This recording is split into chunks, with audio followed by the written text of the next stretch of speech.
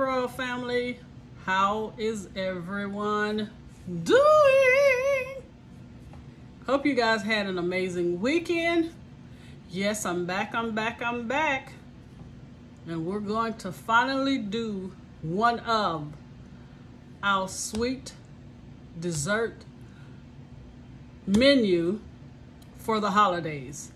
I want to thank all of my new subscribers. Thank you guys for subscribing. I want to thank my ride or die. You guys really rock. I just want you guys to keep this in mind.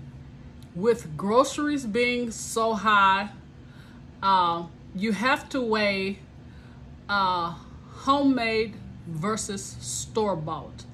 And I will just give you an example. I wanted to do a homemade graham cracker crust. A box of graham crackers costs $5.68, not including the butter, which is like $5 or $6 for 4 sticks. And I can get an already made graham cracker crust for $3.68. So just, weigh these things out, so you can stay on budget. Is it something that you really want to do homemade? Or is it something that, you can kind of substitute for store-bought? But anyway, we're going to do a pumpkin sweet potato, no-bake cheesecake. I know, I'm always trying to be special. All right, you guys, let's get this train on the track. Let's get in the kitchen, and let's get to cooking. All right, here are the ingredients that we will need to make this pumpkin sweet potato icebox cheesecakes. Okay, here I was able to find a pumpkin pie spice nut pie crust, which I thought would be pretty cool. And this is a 9-inch size, okay? Remember, graham cracker crust versus store-bought crust, all right? Here, I got a better bang for my buck. This is a 16-ounce, which was $3.96. If I would have bought 2 containers of the 8-ounce of Cool Whip, it would have cost me close to $5. So I got the bigger one, and I can do 2 pies out of this 16-ounce container. All right, here I have a 1/2 cup of sweet potatoes that I baked, let cool, and smashed, all right? Here is 1 tablespoon of sour cream. I think it always enhances a cream cheese mixture. Here I have pure vanilla. I have pumpkin pie spice. I have 8 ounces of room temperature Philadelphia cream cheese. Again, bigger bang for my buck. Instead of buying 1 box of light brown sugar, I bought this 32 ounce. And we're only going to use a cup out of this. So you can use it for your sweet potatoes and other recipes. And here, I know a lot of people don't like it, but we're only going to use a pinch of cloves. It's something about it highlights the warmth of the sweet potatoes and the pumpkin.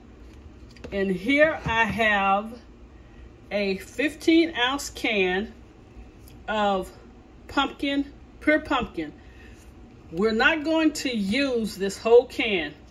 Remember, you can freeze this, okay?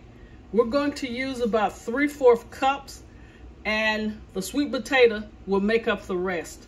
All right, we're just gonna mix this all in a bowl and pour it into our pie crust. But what I want you to do before we start mixing, go ahead and put the pie crust in the refrigerator. We do want it cold. All right, once I put everything in the bowl that's measured, I'll come back and show you. Okay, I've put all the ingredients in one bowl. You see there? And remember, the measurements and the ingredients will be in the description box below. And all I'm going to do is mix it with this hand mixer, and then I will fold in 8 ounces of the Cool Whip. Maybe a little more, but whatever amount I put, I'll definitely have it in the description box. All right, I'm gonna turn this on. I know you guys don't wanna hear this, and I'll come back and show you. Wow, you guys, look at this filling. See that beautiful color once I mix the sweet potatoes and the pumpkin. All right, now we're just going to fold in 8 ounces of the Cool Whip. Now you can make fresh whipped cream if you want to. So I'm going to fold this in, then I'll come back and show you once I put it into the pie crust, okay? Remember, fold. When you fold, you do this. That's how you fold it in, okay? All right, be right back. All right, the mixture has been put into the pie crust. If you can, let this sit overnight for about 8 to 10 hours. If not, at least put it in your refrigerator for 4 hours. Once the pie is set, I will come back and we'll decorate it. All right, see you guys later. Okay, I left the cheesecake sit in the refrigerator overnight, and now we're just going to pipe it. Now, if you pipe it close to the edge, you cannot put the top back on it because it will smash your design. So pipe it when you're getting ready to serve it, all right? And this here is a 3D tip. I don't know if you guys can see that, but okay. Now let's just go in and try to get them close as possible. And we're just gonna pipe it, you know, kind of make it look pretty.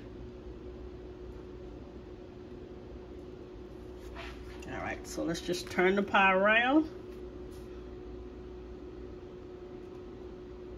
And this pretty much does the design on its own.